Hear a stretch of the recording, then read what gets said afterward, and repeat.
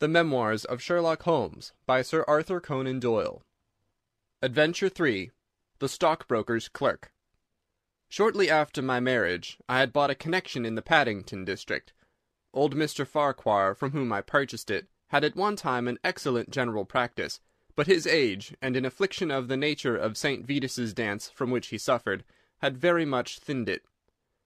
The public not unnaturally goes on the principle that he who would heal others must himself be whole, and looks askance at the curative powers of the man whose own case is beyond the reach of his drugs. Thus, as my predecessor weakened, his practice declined, until when I purchased it from him had sunk from 1,200 to little more than 300 a year. I had confidence, however, in my own youth and energy, and was convinced that in a very few years the concern would be as flourishing as ever. For 3 months after taking over the practice, I was kept very closely at work, and saw little of my friend Sherlock Holmes, for I was too busy to visit Baker Street, and he seldom went anywhere himself save upon professional business. I was surprised, therefore, when one morning in June, as I sat reading the British Medical Journal after breakfast, I heard a ring at the bell, followed by the high, somewhat strident tones of my old companion's voice. "Ah, my dear Watson," said he, striding into the room, "I'm very delighted to see you. I trust that Mrs. Watson has entirely recovered from all the little excitement connected with our adventure of the Sign of 4. "Thank you, we are both very well," said I, shaking him warmly by the hand. "And I hope also," he continued, sitting down in the rocking-chair, "that the cares of medical practice have not entirely obliterated the interest which you used to take in our little deductive problems." "On the contrary," I answered. "It was only last night that I was looking over my old notes, and classifying some of our past results." "I trust that you don't consider your collection closed." "Not at all. I should wish nothing better than to have some more of such experiences." "Today, for example?" "Yes, today, if you like." "And as far off as Birmingham?" "Certainly, if you wish it." "And the practice?" "I do my neighbour's when he goes. He's always ready to work off the debt." "Ha! Nothing could be better," said Holmes, leaning back in his chair, and looking keenly at me from under his half-closed lids. "I perceive you have been unwell lately. Summer colds are always a little trying." "I was confined to the house by a severe chill for 3 days last week. I thought, however, that I had cast off every trace of it." "So you have. You look remarkably robust." "How, then, did you know of it?" "My dear fellow, you know my methods." "You deduced it, then?" "Certainly." "And from what?" "From your slippers." I glanced down at the new patent leathers which I was wearing. "How on earth—" I began, but Holmes answered my question before it was asked. "Your slippers are new," he said. "You could not have had them more than a few weeks. The soles, which you are at this moment presenting to me, are slightly scorched. For a moment I thought they might have got wet and been burned in the drying, but near the instep there is a small circular wafer of paper with the shopman's hieroglyphics upon it. Damp would of course have removed this. You had then been sitting with your feet outstretched to the fire, which a man would hardly do even in so wet a June as this if he were in his full health." Like all Holmes' reasoning, the thing seemed simplicity itself when it was once explained. He read the thought upon my features, and his smile had a tinge of bitterness. "I'm afraid that I rather give myself away when I explain," said he. "Results without causes are much more impressive." "You are ready to come to Birmingham, then?" "Certainly. What is the case?" "You shall hear it all in the train. My client is outside in a four-wheeler. Can you come at once?" "In an instant." I scribbled a note to my neighbour, rushed upstairs to explain the matter to my wife, and joined Holmes upon the doorstep. "Your neighbour is a doctor," said he, nodding at the brass plate. "Yes, he bought a practice as I did." "An old established one?" "Just the same as mine. Both have been ever since the houses were built." "Ah, then you got hold of the best of the two." "I think I did, but how do you know?" "By the steps, my boy. Yours are worn 3 inches deeper than his. But this gentleman in the cab is my client, Mr. Hall Pycroft. Allow me to introduce you to him. Whip your horse up, cabby, for we have only just time to catch our train." The man whom I found myself facing was a well-built, fresh-complexioned young fellow, with a frank, honest face and a slight, crisp, yellow moustache. He wore a very shiny top hat and a neat suit of sober black, which made him look what he was, a smart young city man, of the class who have been labelled cockneys, but who give us our crack volunteer regiments, and who turn out more fine athletes and sportsmen than any body of men in these islands. His round ruddy face was naturally full of cheeriness, but the corners of his mouth seemed to me to be pulled down in a half-comical distress. It was not, however, until we were all in a first-class carriage and well started upon our journey to Birmingham, that I was able to learn what the trouble was which had driven him to Sherlock Holmes. "We have a clear run here of 70 minutes," Holmes remarked. "I want you, Mr. Hall Pycroft, to tell my friend your very interesting experience, exactly as you have told it to me, or with more detail if possible. It will be of use to me to hear the succession of events again. It is a case, Watson, which may prove to have something in it, or may prove to have nothing, but which, at least, presents those unusual and outre features which are as dear to you as they are to me. Now, Mr. Pycroft, I shall not interrupt you again." Our young companion looked at me with a twinkle in his eye. "The worst of the story is," said he, "that I show myself up as such a confounded fool. Of course it may work out all right, and I don't see that I could have done otherwise, but if I'd lost my crib and get nothing in exchange, I shall feel what a soft Johnny I've been. I'm not very good at telling a story, Dr. Watson, but it's like this with me. I used to have a billet at Coxon and Woodhouse's, of Draper's Gardens, but they were letting early in the spring through the Venezuelan loan, as no doubt you remember, and came a nasty cropper. I'd been with them 5 years, and old Coxon gave me a ripping good testimonial when the smash came, but of course we clerks were all turned adrift, the 27 of us. I tried here and tried there, but there were lots of other chaps on the same lay as myself, and it was a perfect frost for a long time. I'd been taking £3 a week at Coxon's, and I'd save about 70 of 'em, but I soon worked my way through that, and out of the other end. I was fairly at the end of my tether at last, and could hardly find the stamps to answer the advertisements or the envelopes to stick 'em to. I'd worn out my boots paddling up office stairs, and I seemed just as far from getting a billet as ever. At last I saw a vacancy at Mawson and Williams, the great stockbroking firm in Lombard Street.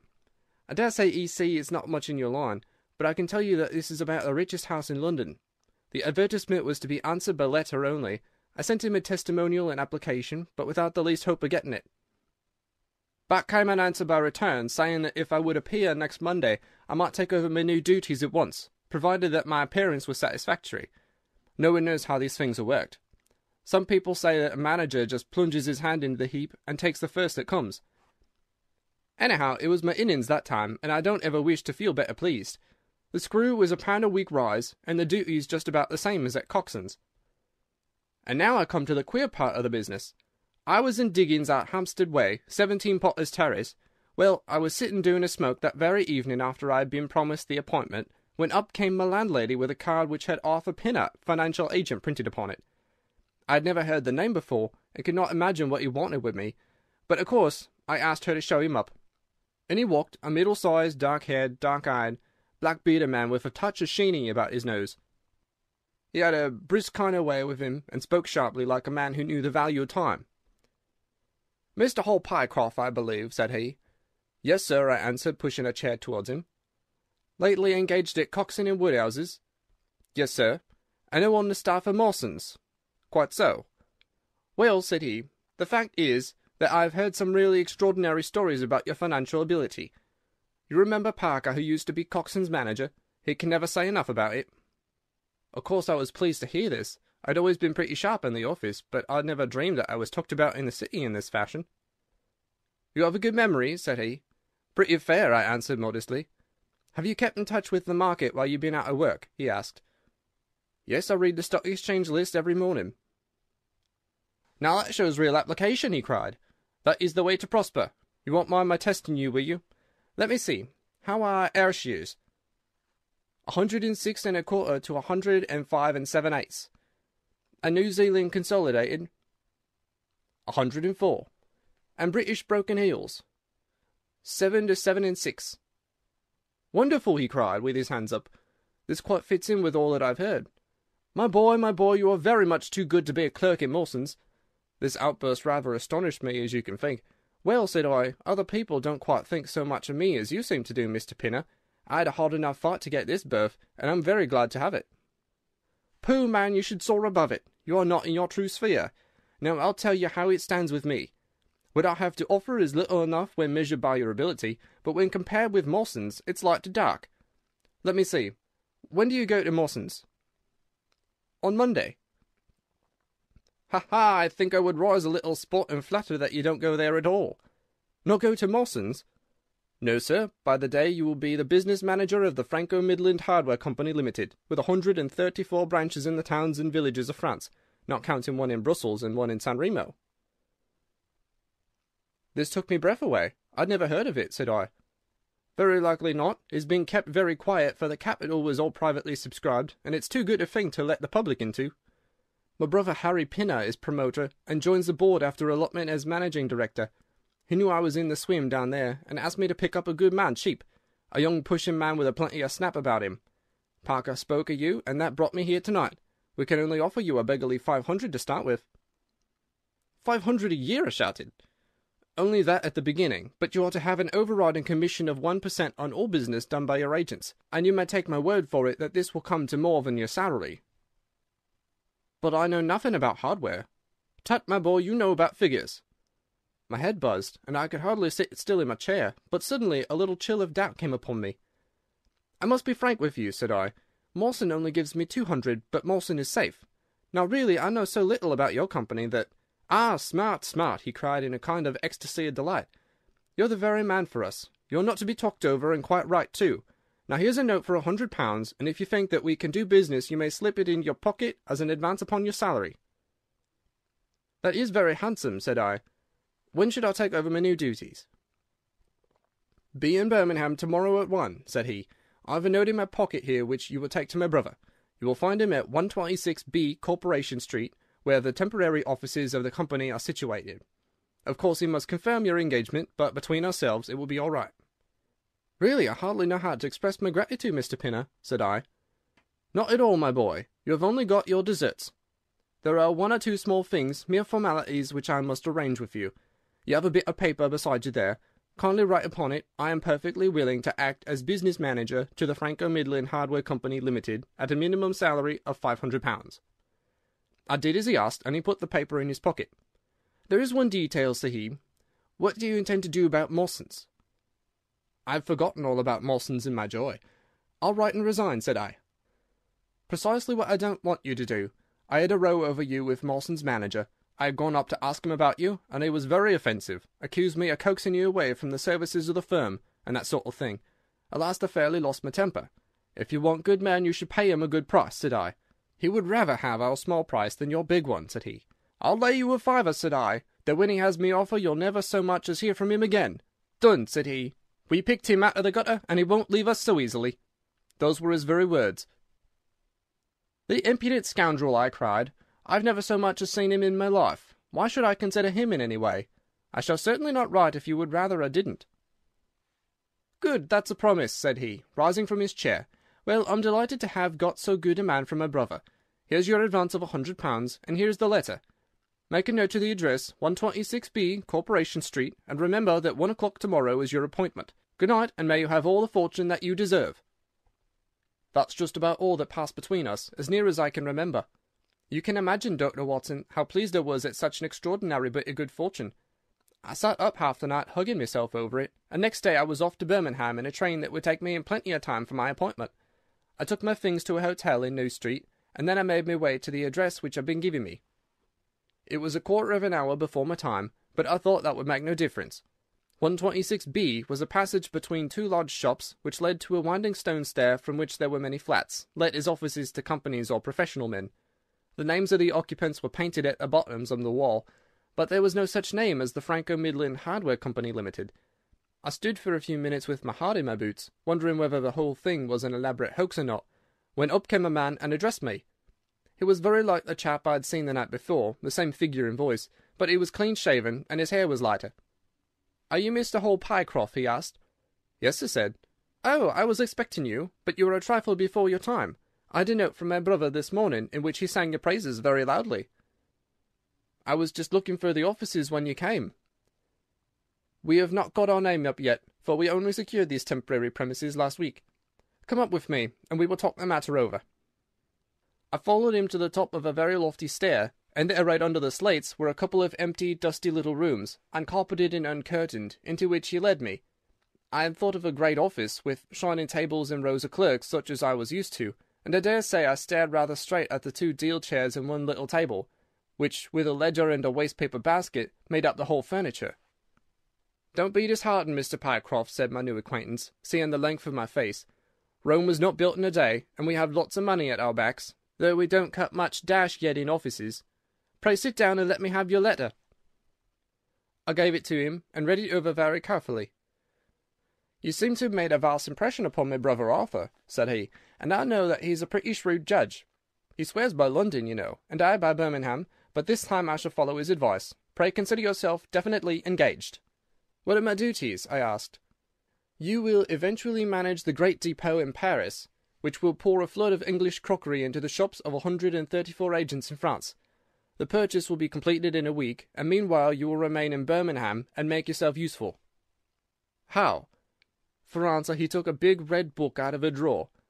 "This is a directory of Paris," said he, "with the trades after the names of the people. I want you to take it home with you, and to mark off all the hardware sellers with their addresses. It would be of the greatest use to me to have 'em." "Surely there are classified lists," I suggested. "Not reliable ones. Their system is different from ours. Stick at it, and let me have the list by Monday at 12. Good day, Mr. Pycroft. If you continue to show zeal and intelligence, you'll find the company a good master." I went back to the hotel with the big book under my arm, and with very conflicting feelings in my breast. On the one hand, I was definitely engaged, and had £100 in my pocket. On the other, the look of the offices, the absence of name on the wall, and other of the points which would strike a business man, had left a bad impression as to the position of my employers. However, come what might, I had my money, so I settled down to my task. All Sunday I was kept hard at work, and yet by Monday I had only got as far as H. I went round to my employer, found him in the same dismantled kind of room, and was told to keep at it until Wednesday, and then come again. On Wednesday I was still unfinished, so I hammered away until Friday, that is yesterday. Then I brought it round to Mr. Harry Pinner. "Thank you very much," said he. "I fear that I underrated the difficulty of the task. This list will be of very material assistance to me." "It took some time," said I. "And now," said he, "I want you to make a list of the furniture shops, for they all sell crockery." "Very good. And you can come up tomorrow evening at 7 and let me know how you are getting on. Don't overwork yourself. A couple of hours at Day's Music Hall in the evening would do you no harm after your labours." He laughed as he spoke, and I saw with a thrill that his second tooth upon the left-hand side had been very badly stuffed with gold. Sherlock Holmes rubbed his hands with delight, and I stared with astonishment at our client. "You may well look surprised, Dr. Watson, but it is this way," said he. "When I was speaking to the other chap in London, at the time that he laughed at my not going to Mawson's, I happened to notice that his tooth was stuffed in this very identical fashion. The glint of the gold in each case caught my eye, you see. When I put that with the voice and figure being the same, and only those things altered which might be changed by a razor or a wig, I could not doubt that it was the same man. Of course you expect 2 brothers to be alike, but not that they should have the same tooth stuffed in the same way." He bowed me out, and I found myself in the street, hardly knowing whether I was on my head or my heels. Back I went to my hotel, put my head in a basin of cold water, and tried to think it out. Why had he sent me from London to Birmingham? Why had he got there before me? And why had he written a letter from himself to himself? It was altogether too much for me, and I could make no sense of it. And then it suddenly struck me that what was dark to me might be very light to Mr. Sherlock Holmes. I had just time to get up to town by the night train to see him this morning, and to bring you both back with me to Birmingham." There was a pause after the stockbroker's clerk had concluded his surprising experience. Then Sherlock Holmes cocked his eye at me, leaning back on the cushions with a pleased and yet critical face, like a connoisseur who has just taken his first sip of a Comet vintage. "Rather fine, Watson, is it not?" said he. "There are points in it which please me. I think that you will agree with me that an interview with Mr. Arthur Harry Pinner in the temporary offices of the Franco-Midland Hardware Company Limited would be a rather interesting experience for both of us." "But how can we do it?" I asked. "Oh, easily enough," said Hall Pycroft cheerily. "You are 2 friends of mine who are in want of a billet, and what could be more natural than that I should bring you both round to the managing director?" "Quite so, of course," said Holmes. "I should like to have a look at the gentleman, and see if I can make anything of his little game. What qualities have you, my friend, which would make your services so valuable?" Or is it possible that—" He began biting his nails and staring blankly out of the window, and we hardly drew another word from him until we were in New Street. At 7 o'clock that evening we were walking, the three of us, down Corporation Street to the company's offices.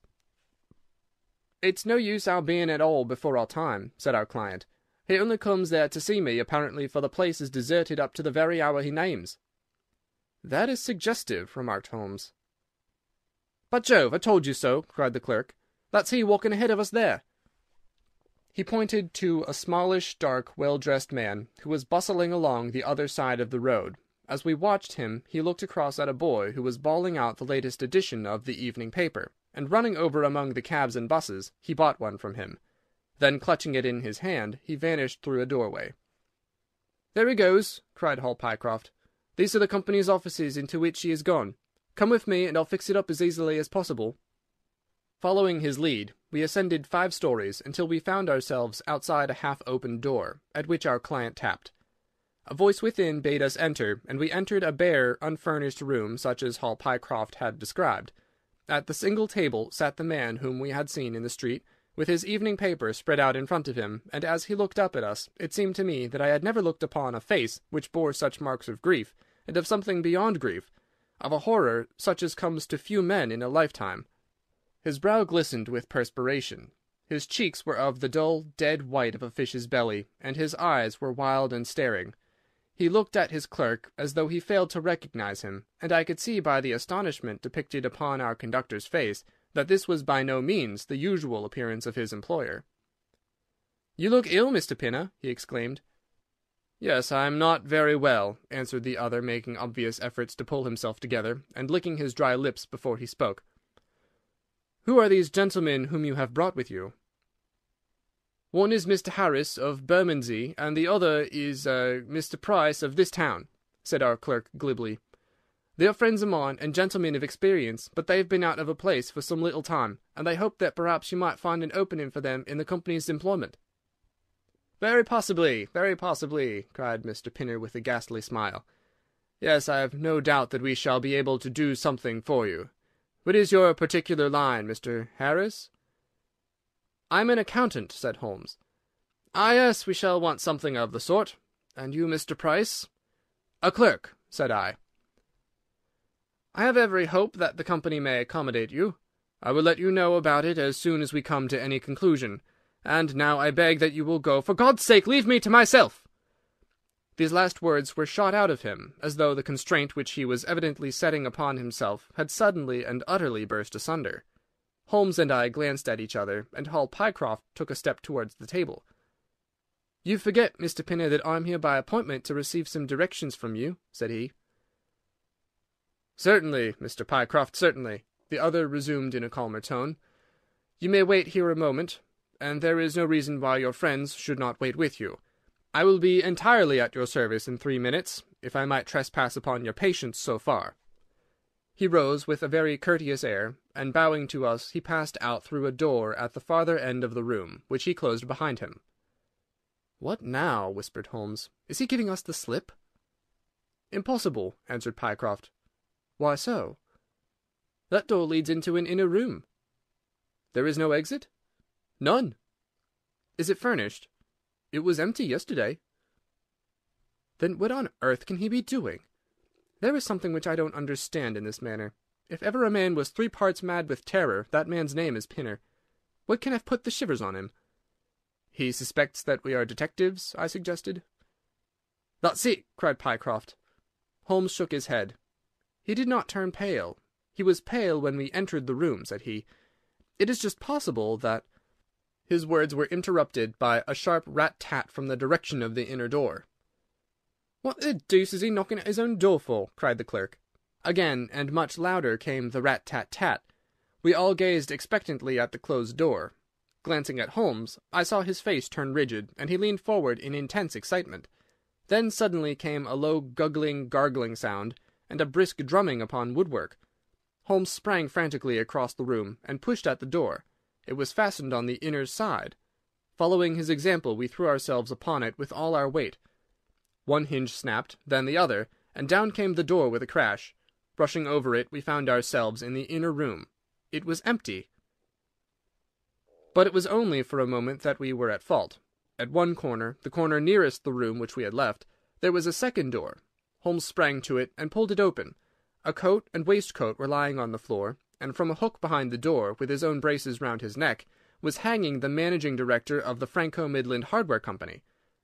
His knees were drawn up, his head hung at a dreadful angle to his body, and the clatter of his heels against the door made the noise which had broken in upon our conversation. In an instant I had caught him around the waist, and held him up while Holmes and Pycroft untied the elastic bands, which had disappeared between the livid creases of skin. Then we carried him into the other room, where he lay with a clay-coloured face, puffing his purple lips in and out with every breath, a dreadful wreck of all that he had been but 5 minutes before. "What do you think of him, Watson?" asked Holmes. I stooped over him and examined him. His pulse was feeble and intermittent, but his breathing grew longer, and there was a little shivering of his eyelids, which showed a thin white slit of ball beneath. "It has been touch and go with him," said I, "but he'll live now. Just open that window and hand me the water carafe." I undid his collar, poured the cold water over his face, and raised and sank his arms until he drew a long, natural breath. "It's only a question of time now," said I, as I turned away from him. Holmes stood by the table, with his hands deep in his trousers pockets, and his chin upon his breast. "I suppose we ought to call the police in now," said he, "and yet I confess that I'd like to give them a complete case when they come." "It's a blessed mystery to me," cried Pycroft, scratching his head. "Whatever they wanted to bring me all the way up here for, and then—" "Pooh, all that is clear enough," said Holmes, impatiently. "It is this last sudden move. You understand the rest, then?" "I think that it is fairly obvious. What do you say, Watson?" I shrugged my shoulders. "I must confess that I am out of my depths," said I. "Oh, surely, if you consider the events at first, they can only point to one conclusion." "What do you make of them?" "Well, the whole thing hinges upon 2 points. The first is the making of Pycroft write a declaration by which he entered the service of this preposterous company. Do you not see how very suggestive that is?" "I am afraid I miss the point." "Well, why did they want him to do it? Not as a business matter, for these arrangements are usually verbal, and there was no earthly business reason why this should be an exception. Don't you see, my young friend, that they were very anxious to obtain a specimen of your handwriting, and had no other way of doing it?" "And why?" "Quite so. Why? When we answered that, we have made some progress with our little problem. Why? There can be only one adequate reason. Someone wanted to learn to imitate your writing, and had to procure a specimen of it first. And now, if we pass on to the second point, we find that each throws light upon the other. That point is the request made by Pinner that you should not resign your place, but should leave the manager of this important business in the full expectation that a Mr. Hall Pycroft, whom he had never seen, was about to enter the office upon the Monday morning." "My God!" cried our client, "what a blind beetle I've been!" "Now you see the point about the handwriting. Suppose that someone turned up in your place who wrote a completely different hand from that in which you had applied for the vacancy. Of course, the game would have been up. But in the interval the rogue had learned to imitate you, and his position was therefore secure, and I presume that nobody in the office has ever set eyes upon you." "Not a soul," groaned Hall Pycroft. "Very good. Of course it was of the utmost importance to prevent you from thinking better of it, and also to keep you from coming into contact with anyone who might tell you that your double was at work in Mawson's office. Therefore they gave you a handsome advance on your salary, and ran you off to the Midlands, where they gave you enough work to do to prevent your going to London, where you might have burst their little game up. That is all plain enough." "But why should this man pretend to be his own brother?" "Well, that is pretty clear also. There are evidently only 2 of them in it. The other is impersonating you at the office. This one acted as your engager, and then found that he could not find you an employer without admitting a third person into his plot. That he was most unwilling to do. He changed his appearance as far as he could, and trusted that the likeness, which you could not fail to observe, would be put down to a family resemblance. But for the happy chance of the gold stuffing, your suspicions would probably never have been aroused." Hall Pycroft shook his clenched hands in the air. "Good Lord!" he cried. "While I've been fooled in this way, what has this other Hall Pycroft been doing at Mawson's? What shall we do, Mr. Holmes? Tell me what to do." "We must wire to Mawson's." "They shut at 12 on Saturdays." "Never mind. There may be some doorkeeper or attendant."